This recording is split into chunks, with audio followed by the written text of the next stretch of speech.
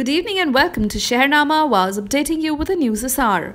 An Indian Navy vessel Trishul fought off pirates at the Gulf of Aden who tried to take control of a ship flying an Indian flag, according to news agency Press Trust of India. Navy sources said the operation by the Naval Special Forces to capture the 12 suspected pirates was still continuing. The Bharatiya Janta Party supporters today held rallies in South Kolkata to protest the attack on State Party Chief Dilip Ghosh in Darjeeling.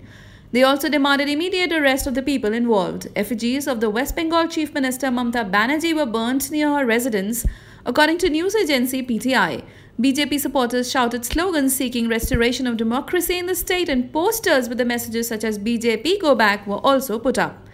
Mr. Ghosh was heckled yesterday by a group of people who asked the saffron leaders visiting Darjeeling to leave immediately, leading to chaos and cancellation of a party meeting. 2 persons were arrested today for their alleged involvement in the incident, the police said. GJM Chief Bimal Gurung in an audio message condemned the attack. Those behind the attack should be immediately arrested. Actually, those who are against the separate state of Gorkhaland have attacked the BJP delegation, Mr. Gurung said. Mumbai has been hit hard by heavy rain and thunderstorms this evening. The skies turned dark by 4:30 p.m., something that is unusual in the city. The famed skyline of Mumbai is completely invisible, with dark clouds engulfing the skies above the maximum city. So far, traffic and local trains are running normally, and there have been no reports of any delay or jams. Many took to Twitter to report the heavy rains.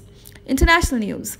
The United Nations has slammed Myanmar's refusal to grant humanitarian access to Rakhine State as unacceptable, saying the flight of terror-hit Rohingya Muslims out of the region continues.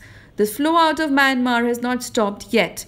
It's into hundreds of thousands of Rohingya still in Myanmar. We want to be ready in case there is a further exodus, said the UN's Under-Secretary General for Humanitarian Affairs, Mark Lowcock, in a Friday press briefing in Geneva.